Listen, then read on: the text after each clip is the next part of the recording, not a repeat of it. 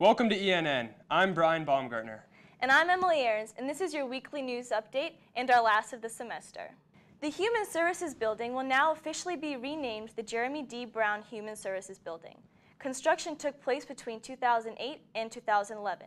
The $6 million facility is home to the nursing department and the speech, language, and hearing department. The Cooper Science Hall Planetarium will host Stars of Wonder on Tuesday, December 13th at 7 p.m.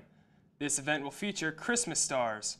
For more information, call 732-2493.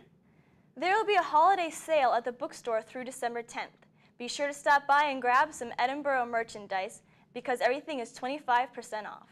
The 8th annual Midnight Breakfast Sunday will take place the 13th from 10 p.m. to 12 a.m.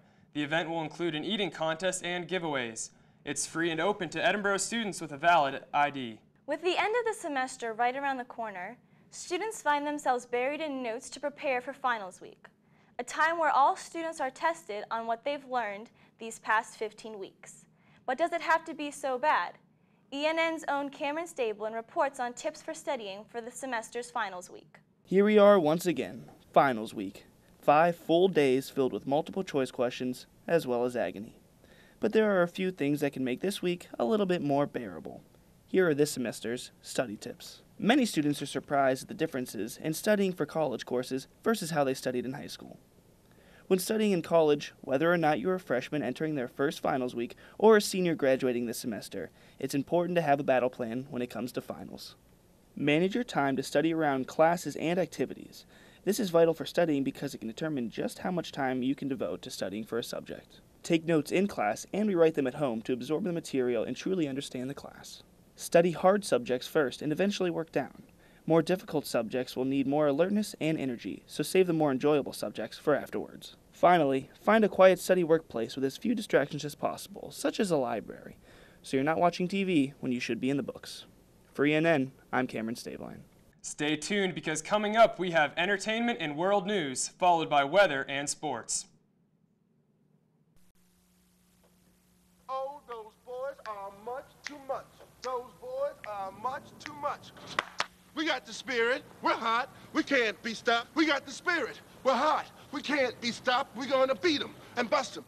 Beat them. The smallest moments can have the biggest impact on a child's life. Let's get a little bit rowdy. R-O-W-D-Y. Take time to be a dad One more today. time. Oh, those boys are much too much. Those boys. Hello everyone, I'm Dorian Churn, and let's take a look at the final week's forecast. Let's start off on Monday. We have partly cloudy skies, highs 39 with a low of 27.